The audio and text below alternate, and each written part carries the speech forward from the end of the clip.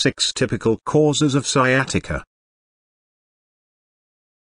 Sciatica is not a specific disease, instead it is a condition characteristic of several different diseases. Simply put, it is a mild to intense pain in the left or right leg. Sciatica is caused by a compression of one or more of the 5 sets of nerve roots in the lower back. These compressions are typically caused by a disc rupture or bone spur in the lumbar spine. It causes pain, numbness, tingling, and weakness in the arms or legs. This is referred to as radiculopathy. If the nerve root causing the problem is in the neck, it is called cervical radiculopathy. Sciatica is called a lumbar radiculopathy since it occurs in the lower back. There are 6 typical causes of sciatica. Spondylolisthesis. Spondylolisthesis is usually found at birth, early childhood, or acquired from physical traumas such as weightlifting. It is a disorder that most often affects the lumbar spine. Spondylolisthesis is characterized by one vertebra slipping forward over an adjacent vertebra. Often sciatic leg pain is caused when a nerve root compresses due to the vertebra being displaced and slipping. Piriformis syndrome. Due to the lack of MRI or X-ray findings,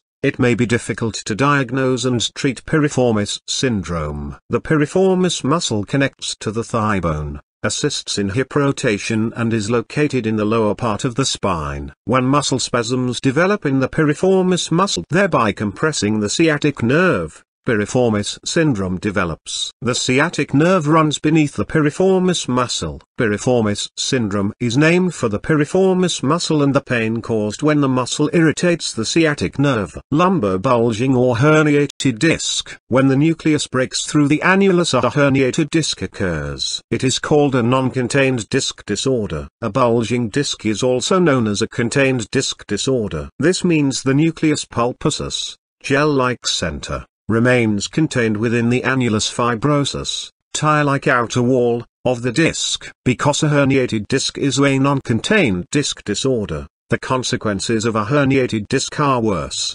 Whether a disc herniates or bulges, disc material can press against an adjacent nerve root and compress delicate nerve tissue and cause sciatica. Irritation and nerve compression cause pain and inflammation, often leading to extremity tingling, muscle weakness and numbness. The disc material itself also contains an acidic, chemical irritant, hyaluronic acid, that causes nerve inflammation. The herniated nucleus causes direct compression of the nerve root against the interior of the bony spinal canal. Lumbar spinal stenosis. The condition of spinal stenosis results in the spinal canal narrowing. The narrowing causes pressure on the spinal cord and spinal nerves. Common in patients over the age of 50 and with causes that are not clear. Spinal stenosis has 2 different types frequently described. A common complaint of spinal stenosis patients is leg pain, which gets worse with walking. Another complaint is back pain. Sitting and bending can sometimes alleviate these pains. There is one type of spinal stenosis that exists where individuals are born with a narrow spinal canal. In people that have this condition, even minor structural changes to the spine can cause severe spinal stenosis. Spinal stenosis related to age is the more commonly acquired form. This form of the stenosis condition may cause various spinal components to sag or bulge from arthritis. Discs, joints,